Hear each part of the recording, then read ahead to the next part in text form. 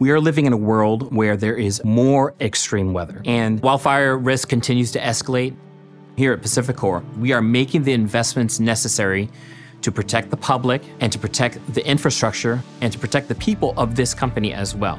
While the wildfire risk has been increasing here in the West, the investments that PacifiCorp has made has risen right along with it.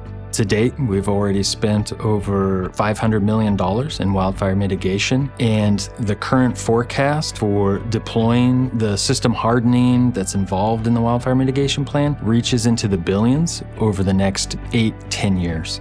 It becomes important to understand, well, where do we prioritize those investments? And so we want to make sure we're targeting that large investment where it's going to make the most impact, where it's going to reduce that fire risk the most.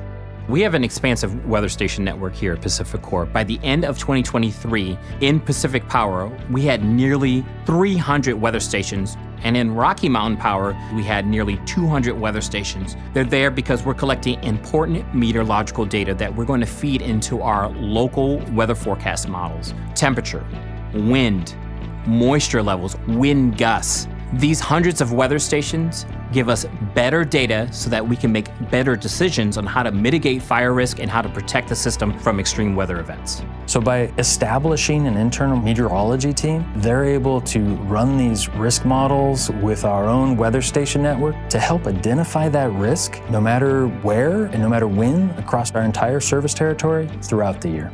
We have amazing, really cutting-edge technology. We have a computer model that covers more than 1 million square miles. It forecasts weather for every single point across that entire region. We have access to 2 types of modeling. We have the short-term modeling and the long-term modeling. With both that long-term and short-term view, we're able to identify where the fire risk is, and by identifying that, we can then decide what mitigations to deploy.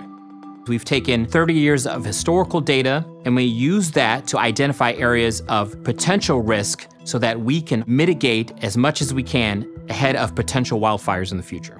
By looking back at that data, we understand that when the conditions are at their driest and when the wind is at its windiest, that top 5%, when those 2 things come together, that's where 98% of the catastrophic fires have occurred. When those conditions are present, we want to, for safety reasons, de-energize the lines and let those conditions pass. And so we deploy that when we know that the conditions are escalating, but they're nowhere near that top 5%. And so we give ourselves a little bit of a safety buffer, say a 15% dryness, 15% windiness, to make sure that we're making a good balanced decision between the risk and the outages that are created through the mitigation steps of de-energizing.